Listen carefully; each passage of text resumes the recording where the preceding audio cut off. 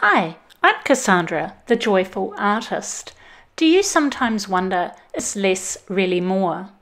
In this video, I share some practical art tips and insights into my creative process, including how to declutter your paintings to make great art. You'll see me creating monochromatic elegance in gorgeous ivory. Currently, I am drawn to the peace and beauty of white. Many people think white is an absence of colour, but the opposite is true. White light is a combination of all colours in the spectrum. Emptiness Dancing is beautifully layered with sensuously sultry glazes of textured beeswax, white crayon, pure titanium white pigment, and star-studded with quartz crystals. One of the notable uses of crystal geodes is spiritual healing. This piece positively sparkles. I hope you enjoy watching my creative process and understanding a little bit more about the things that inspired this piece. You'll love the light-hearted spirit of fun I have infused into this painting, especially in the times we are living in now.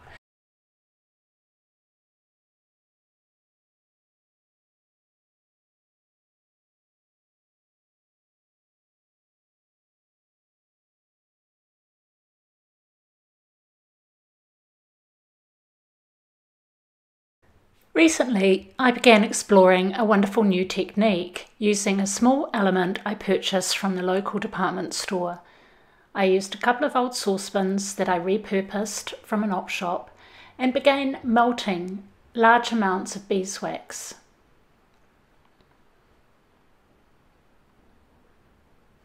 It's really fun doing it this way. I'm using white beeswax here because I didn't want the natural colour of beeswax to muddy my white palette. You can see here where I've layered a coat and put some of the natural honey colour of the beeswax on an initial layer, and then I've actually masked off the sides so that I can keep them nice and tidy. This painting is actually repurposed from another painting which I wasn't happy with any longer. Look at the wonderful, wonderful texture. It's so gorgeous. I like to work horizontally. Normally when I'm working with acrylics, I like to work on the floor, but in this case I'm dealing with hot beeswax, and so it felt safer to work on a table. Also, it's less stretching of the back and less likelihood for accidents to occur. So I'm just going to the stove and getting my big pot of hot wax and just pouring it all over the board. It's lovely because you get wonderful textures this way, and you can create extra textures just through your brush strokes and dabbing, and then layering in different amounts of beeswax in different places, and that gives it its real luster later when you see the finished piece.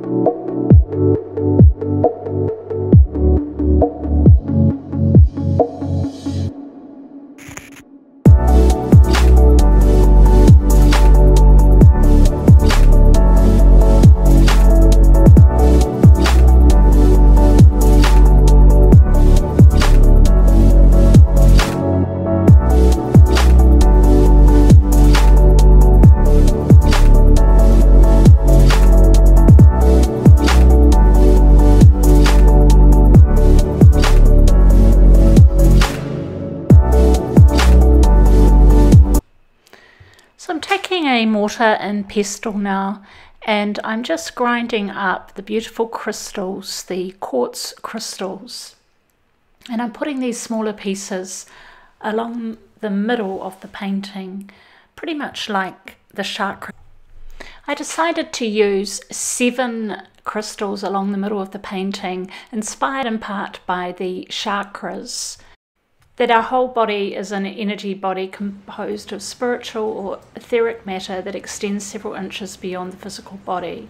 The aura contains within it psychic centers or chakras, and there are 7 major chakras in the body and hundreds of minor chakras.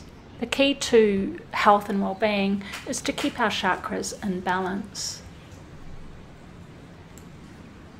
So this whole painting is imbued with spiritual energy.